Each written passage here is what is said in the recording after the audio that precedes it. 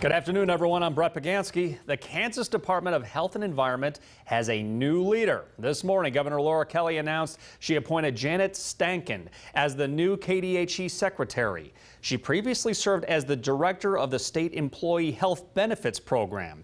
And Governor Kelly released a statement, and part of that statement said, as we move to this next phase of the pandemic, from emergency response to steady state, it was important that we find a secretary to oversee both of the state's COVID response and the many other services performed by the Kansas Department of Health and Environment. Stanek's appointment comes just 10 days after Dr. Lee Norman left KDHE.